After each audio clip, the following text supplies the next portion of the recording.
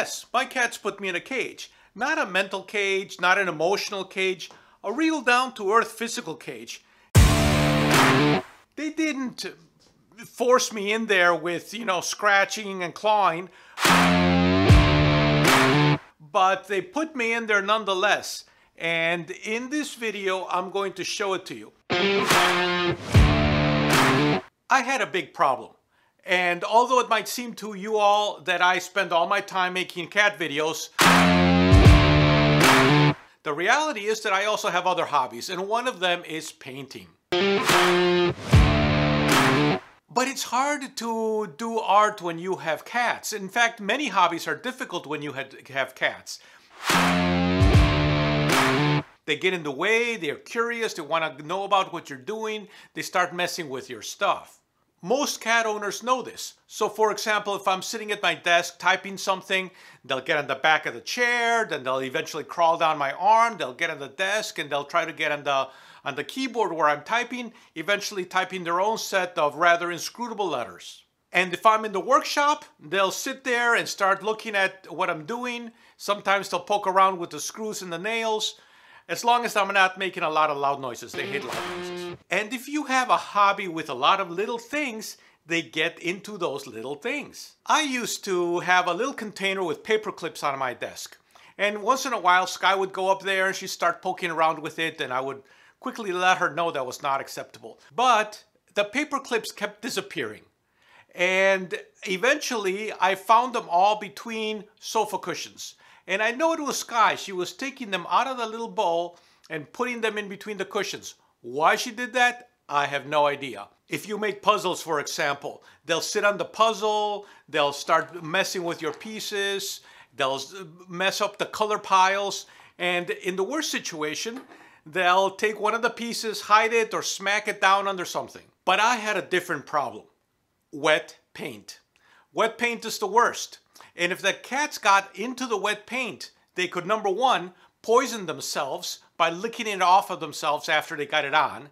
And number two, spread it around the house because they start to rub up against everything. That's the way cats are. They rub up against things to put their scent on them. And then I have to clean everything up. I know this is a possibility because when I used to live in an apartment, at that time I didn't have cats because the landlord wouldn't allow it. But I would leave paintings on the floor to dry. And one time I just had put a wash on a painting, and the next morning I see little tracks on it. It wasn't a cat because I didn't have any, but they were tracks of a mouse. I had mice, and they left their little tracks on the painting, and they left tracks all over the apartment. The last thing I want is cat tracks on my paintings or on my floors. So I decided that I needed a space that the cats cannot get into. A space that I could work in, and a space where I could leave paintings to dry without worry that the cats were going to get into them. And the result is this big cage that I have put in my back room. Now, I didn't want to close off the room altogether because it's one of their favorite rooms. It is where they sit to get the afternoon sun. And it also has a window that I want to eventually use for access to a catio that I'm going to put in the yard. And in addition, it has a litter box, which is the only good place in the first floor of my house that I could put a litter box in. So I put in this barrier that looks like a cage. In fact, it is a cage, where I carved out a little area for them to be able to access the window. Some of you might have seen it in other videos that I have, at least part of it, and been wondering what it is. And hopefully this video is going to be a little bit helpful to you for some of the problems that you might have with your cats. My name is Francisco, and on this channel I work with my three cats, Calypso, Skyfall, and Mr. Muffin, to help you improve the lives of your cats. Now this cage was not very difficult to build. I've put in a frame which I screwed to the studs in the wall on each side, and then I built two panels, one of them on hinges so that it acts as a door and it can open and shut.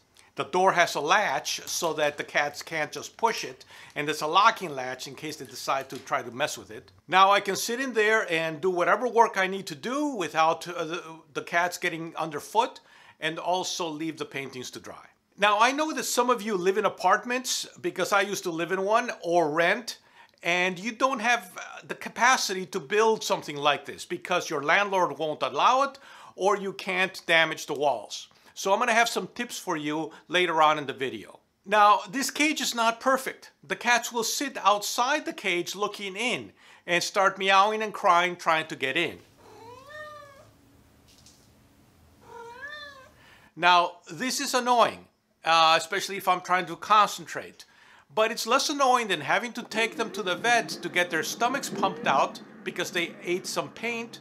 And it's less annoying than trying to clean the paint off of everything if they spread it around. There's also a lot of cat hair because they do go into this room. It's always floating around.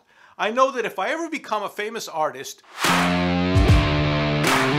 they're going to be able to tell the real paintings from the forgeries by seeing if there's cat hair embedded in the paint. They will look at each painting and say, oh yeah, this was his cat period. I can see the fur of Mr. Muffin in it. Okay, so what do you do if you can't build a large cat cage, which I realize that many of you are in that situation.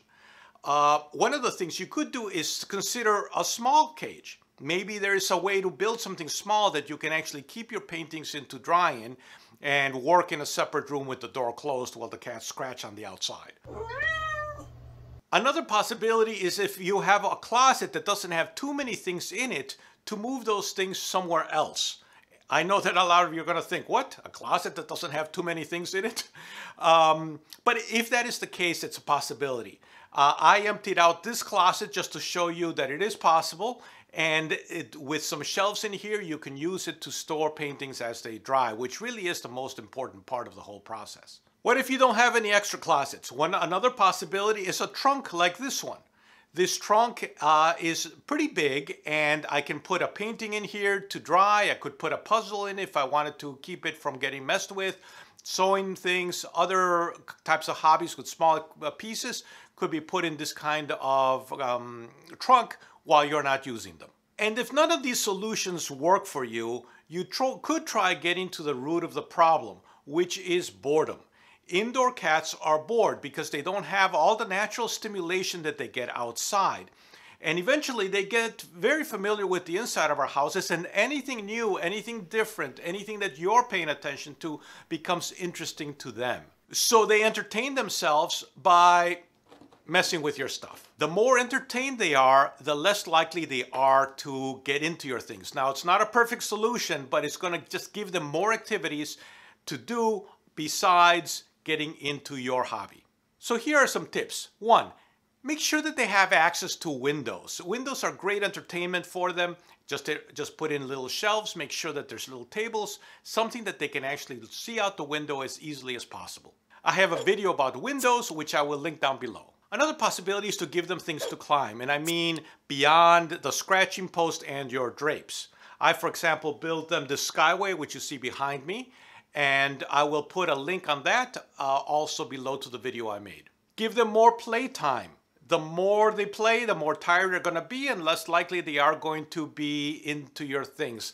A tired cat is a lazy cat. Give them new stuff to explore, and I don't necessarily mean buying a lot of toys. It can be as simple as, when you get back from the store, leave the bag on the floor and let them play with it. When you get an Amazon box or something, some kind of delivery, leave the box on the floor for a couple of days. Let them play with it, let them toy with it. Anything that's different is going to be interesting and entertaining to them.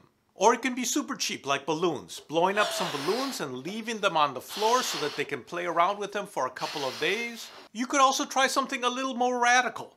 Take one of your pieces of furniture and move it. Put it somewhere that's different for them. They'll come around, they'll start poking around, they'll look at it, they'll smell it, they'll wonder why it's moved. Now, this might cause stress to some cats because they don't like change. But I don't think that all stress is bad stress. Some stress is actually invigorating. Think of a roller coaster.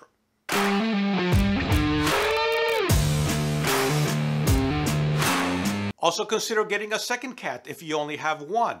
They will entertain each other. Now this could be a double-edged sword because you might end up with 2 cats getting into your stuff rather than just 1. But if you do decide to get a second cat, make sure to introduce them the proper way. And the best way to do that is a slow introduction. I have a video that I will link right here about how to do exactly just that. Thank you so much for watching. If you like this video, please like it and share it, and I will see you in the next one.